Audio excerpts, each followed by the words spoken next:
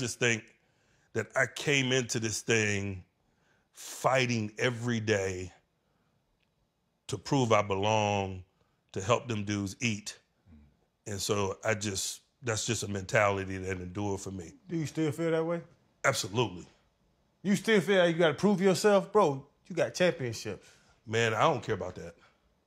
Like, every day you walk into that, you leave this big-ass house, because we in your basement. And yep. I ain't even been to the 4th floor yet. But you walk in, still to this day, bro, you walk in and you think you had to prove yourself. I create comforts for my wife and kids, man. I just lay my head down here until it's time to go to work the next damn day. Yeah. You know what I mean?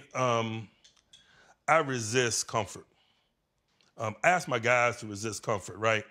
Guys that played for me, they can tell you, one of my sayings, I got a lot of sayings, is don't seek comfort. Seeking comfort is a natural human condition, right? We all want to be comfortable.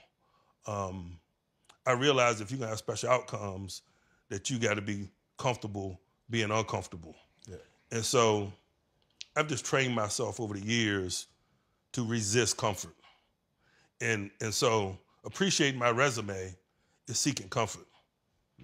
You know what I mean? Yeah.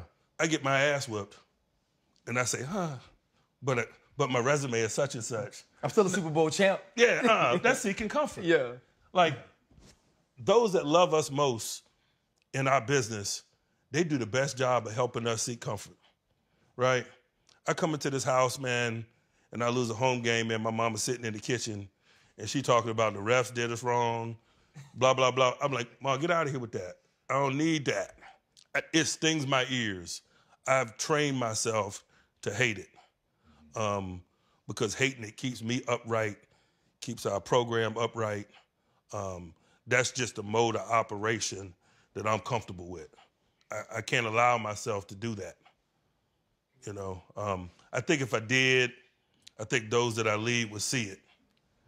And that's not what I'm about. That's not what I stand before the men and talk about on a daily basis. And if I talk about it, damn it, I got to live it.